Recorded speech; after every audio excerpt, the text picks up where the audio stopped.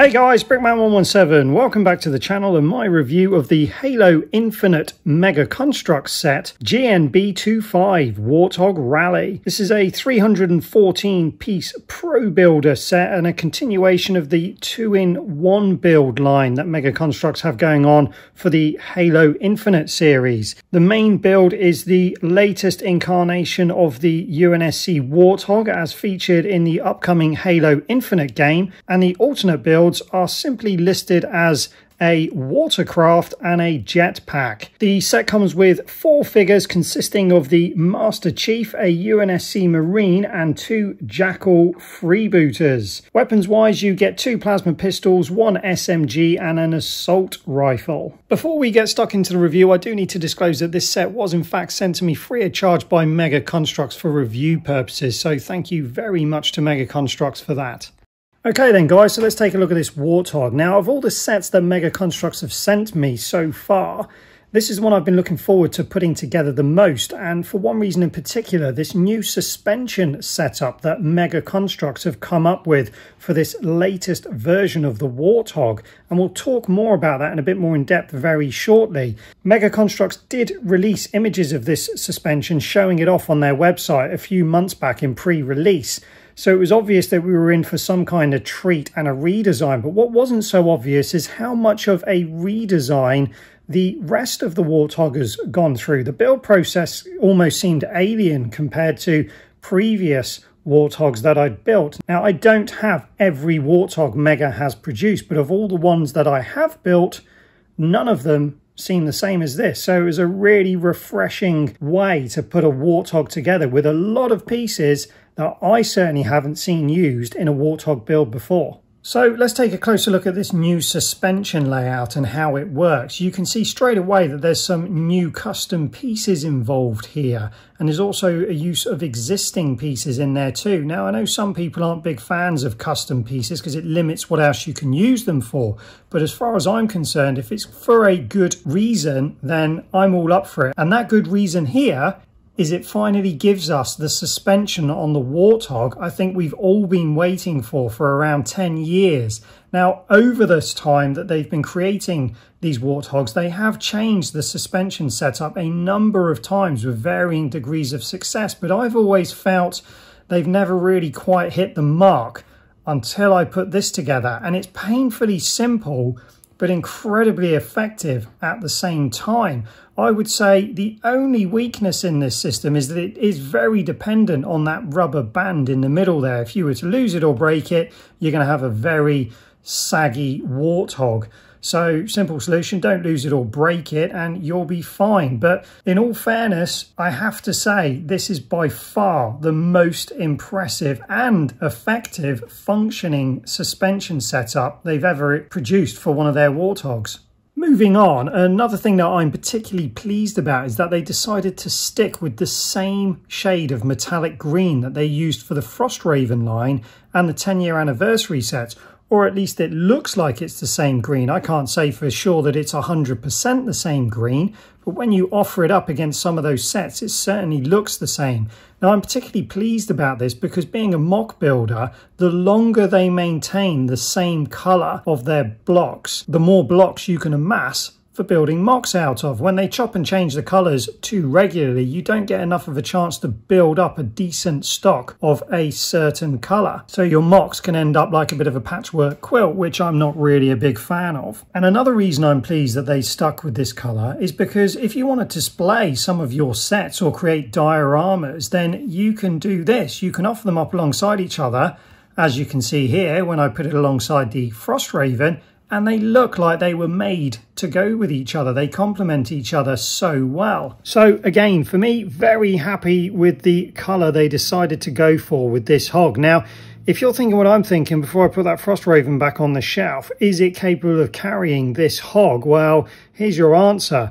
It's certainly not designed to go on the Frosthaven from what I can imagine, but as you can see, the Frosthaven quite happily picks it up off those side steps with just 2 of its grab bars. So again, like I say, you can see here, these 2 vehicles really do complement each other being in the same colour. Okay then, so let's take a closer look at some of the finer details this Warthog has to offer.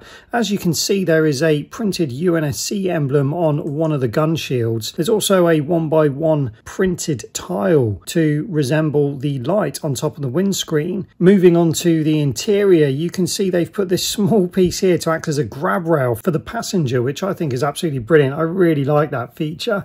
Moving over to the driver's side, you can see they've got a very nice printed console, as well as what I assume is to resemble a handbrake, or it could possibly be a speed controller. I've never driven a Warthog, so I don't know. Under the windscreen, I believe they've tried to resemble some sort of engine detailing, but again, I'm not familiar enough with the inner workings of a Warthog to know exactly what it is they're trying to create there. In regards to the seats for this Warthog, they've gone back to something I believe they've tried before, which is the buildable seats in a tanned colour, which I do think really suits this colour Warthog. And on the rear of the hog, you've got 3 fuel cans, which I expected to be in just red, but they're not the same red as you would get with the Warthog Resistance set or any of the other previous sets that come with fuel cans. They're actually a very metallic red, the same sort of red as you get the Spartan in that comes with the 20-in-1 Scorpion tank from the 10th anniversary line. So they look very nice against that green. Before we take a look at the figures and the alternate build for this set, I just want to come back to this redesign that I mentioned earlier on in the video. Although it is clearly a Warthog, some of the redesigns are more subtle than others. For example, the bonnet area is much flatter than we're used to, with new pieces, a new way to create the front of this Warthog, which at first glance I wasn't 100% on, but when I offer it up against some of the older Warthogs, I think it's definitely a step in the right direction. Even more standout than that is what they've done underneath here. This is the first time from what I can see where you've got this chassis that really dips down both at the front and the back. It gives the side profile of the hog a completely different look to all of the older hogs. Now, I will say it does seem a bit empty around here, but we haven't really seen that many of the in-game Warthogs yet, so we don't really know whether this is just a direct reflection of what 343 have done with the Warthog for Halo Infinite. So I certainly wouldn't knock it for that, but I will be keen to see how closely this resembles the in-game hog. I can show you with some older hogs here what I mean by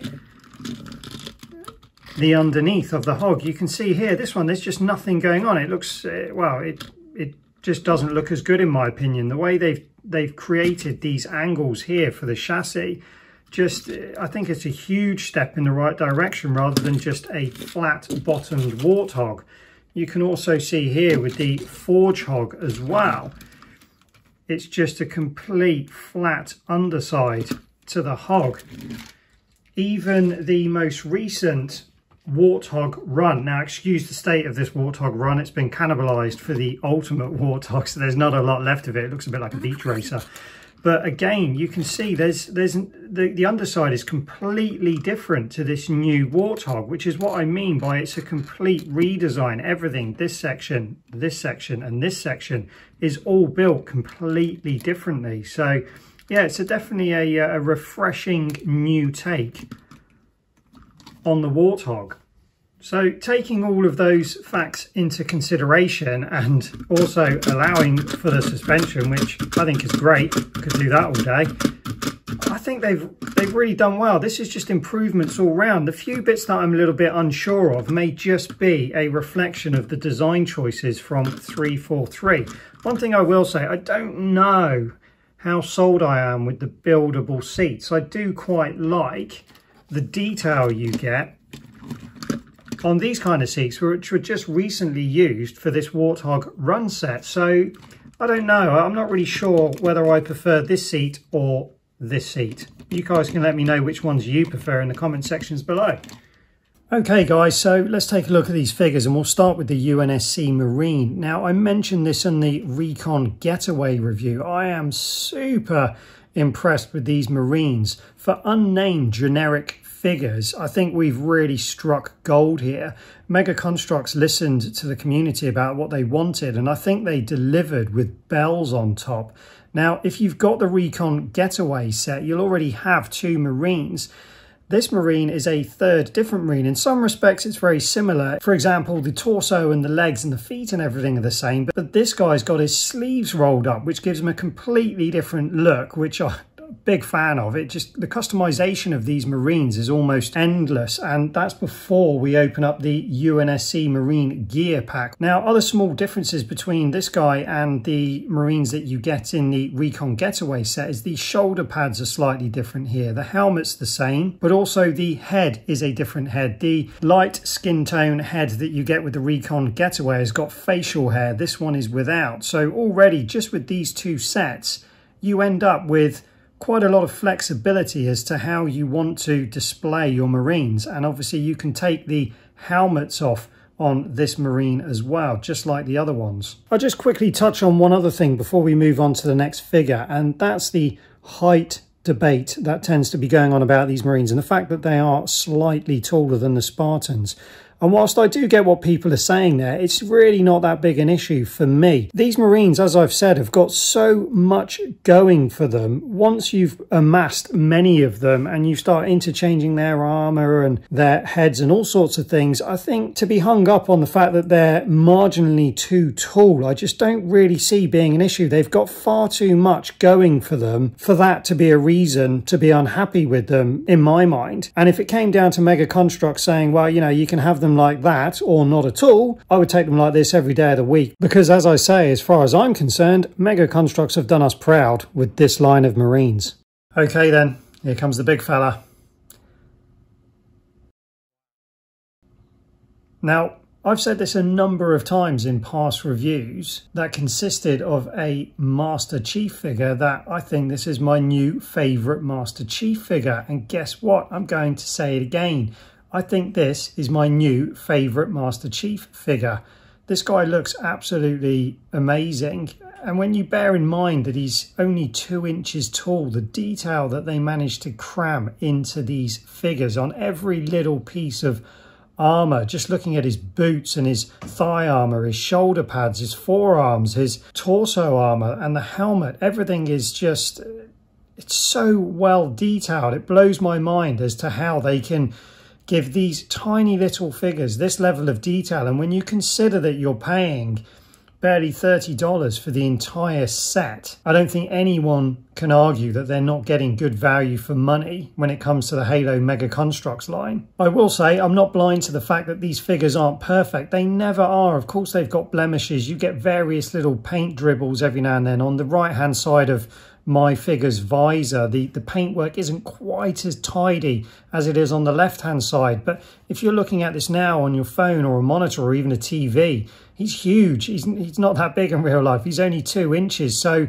for mass-produced stuff, they're never going to have 100% perfection on every figure. But as far as I'm concerned, standard is more than high enough. One other thing I did forget to mention on the Marine was his SMG does have the guide rail on top, just like this assault rifle, so you can fit the added attachments. As far as I could see, none came with this set, but obviously they do chuck them in various sets here and there and armor packs and so on. So it's good that most of the weapons are now coming with those rail attachments for future add-ons.